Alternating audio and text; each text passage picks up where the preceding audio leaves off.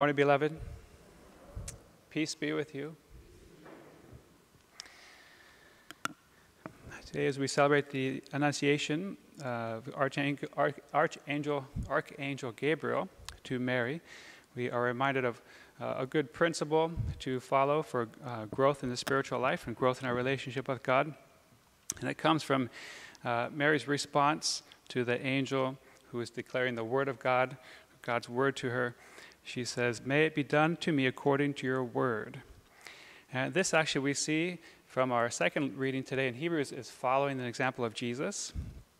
The author is quoting some Old Testament scriptures here as well, but just notice this line that the author puts on the lips of Jesus.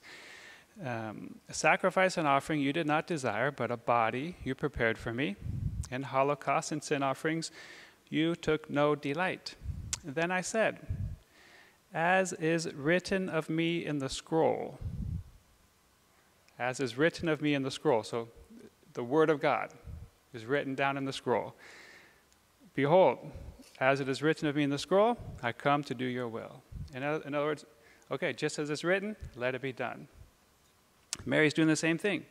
Okay, here's your word. It's not written, now it's spoken. Well, let it be done unto me. And this is really the only way that God's will gets accomplished, or that the word of God becomes flesh in our lives, whether that word is written or spoken. It only becomes flesh in our lives and real in our lives when we say yes, when we give our consent. Let it be done unto me according to your will. God's will is only done in our lives personally when we give our consent. God's will is done in the world, and different creatures, and done in the world, in the physical realm, in the spiritual realm, as far as physical and spiritual laws happen. Like we have the physical law of gravity. That's happening whether we consent to it or not. But God's will is only done in creatures that have a soul, that have a will, when they consent. And so that's what God wants his will done in our lives. But he needs us to consent. He will never trespass against us. One of the beautiful ways or practices or devotions we can have to continue to grow and get the Word of God becoming flesh in our lives is simply as you are reading the Scriptures in your daily readings, and you come across something, you're like, "Ooh, I like that. Ooh, I wish that was in my life." Well, why not? As soon as you read something like that and it stands out to you or it highlights, just repeat this prayer of Mary. "May it be done unto me according to your word. What I've just read, Lord, let that be done unto me."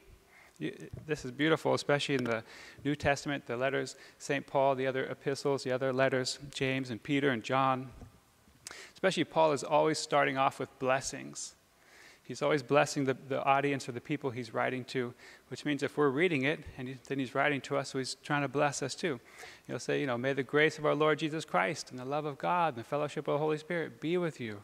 Or, "May grace to you and peace from our Lord Jesus Christ." And you just simply begin to read these blessings like, yeah, boy, I could use a little extra peace today in my life. Let it be done unto me according to your word. And let that just become your prayer. And I don't mean prayer just as a one-time statement, but let it really be a prayer in the sense of prayer as conversation with God. Let that be your conversation with God all day long. "Lord, let your peace be done in my life according to your word. Just as it's written, you want it in my life, and I want it in my life. Let it be done. Let it be done unto me according to your word." So I encourage you today, find something in the scriptures that you really like, that stands out to you, even if it's just reading something in the lives of Jesus or in the lives of the apostles, in the Acts of the Apostles, once they're filled with the Holy Spirit. You're like, boy, I wish I could do that. I wish I could, tell some paralyzed guy to get up and walk and it would happen. Well, just say, "Lord, let this word be done unto me. Let it be done unto me according to your word." Jesus has given a lot of promises. If we believe, we lay hands on the sick, they will recover. Okay, Lord, thank you that your word is true, that you are faithful.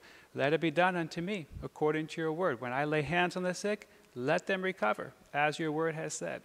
Just start consenting more consciously to the word of God and see what kind of difference that makes in your life.